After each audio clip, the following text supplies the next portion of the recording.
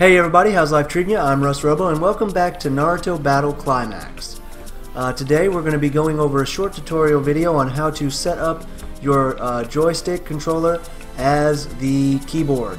Now, a bit of a disclaimer, you will need a working keyboard in order to set this up to begin with. So, first what we're going to want to do is we're going to scroll past all this to the options menu. Then we're going to want to come down into input configuration. You can press enter or F1. Then we want to make sure that joystick is enabled. Then we come down to joystick configuration. You can press enter or W. For this part, we want to go to configure all. You can press F1 or enter. I'm going to press F3, as you can see down here, to set everything to default. Now, as you can see, it's all A1, A2, A3. I did that just to show you just to show you visually that I can set up the controller how I want. So now I'm going to press F1, and now it's in the mode where I can set up the buttons how I want. So up is going to be up, down is going to be down, and you can see that it's changing on the actual screen. So you want to make sure that you switch to the controller you want to use. Left is going to be left, right is going to be right. Now the reason I do this part this way is because all my life I've owned PlayStations. I've only owned PlayStations. So I found the configuration that I prefer most. But you can set this part up however you want. My A is square, my B is triangle, my C is circle, my X is X, my Y and Z are the trigger buttons, and my start is the start button. Then once you're finished with that, you go to exit.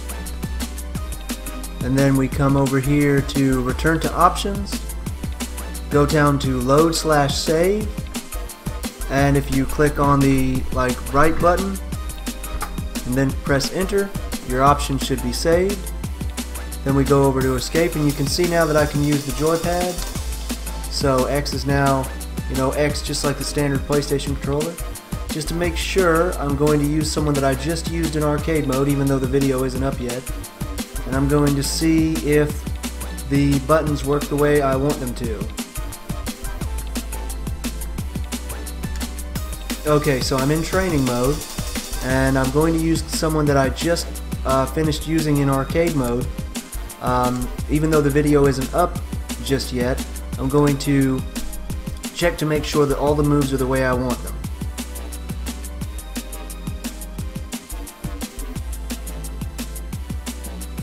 Okay, so if all the moves are the way I want them, then down and square should make a tree pop up that will catch Naruto. Okay, that works.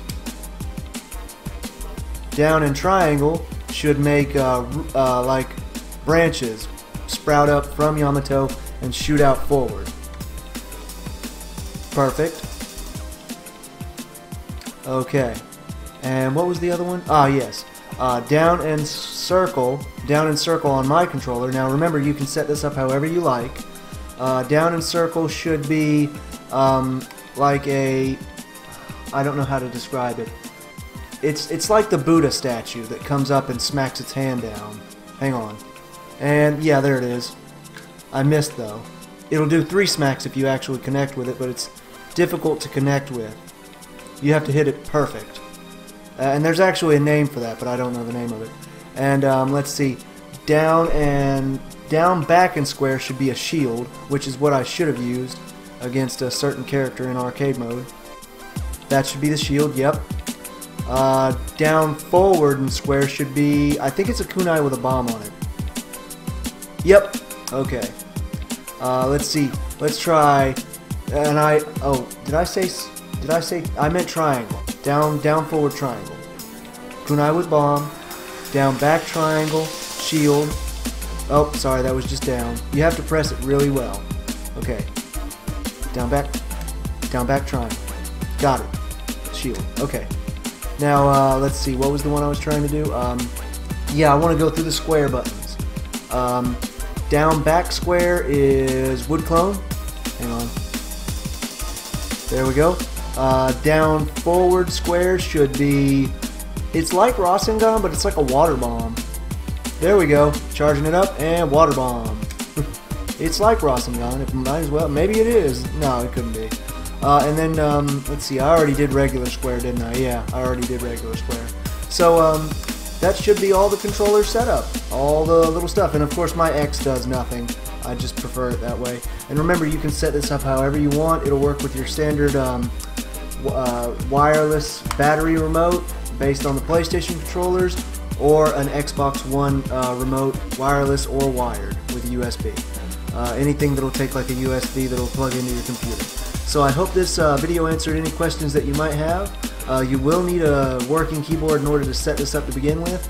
And to the person that actually answered asked the question to begin with, I took a look at your channel, and the titles of your videos are in a language I can't actually understand, so you might have an issue with compatibility with your keyboard versus the game.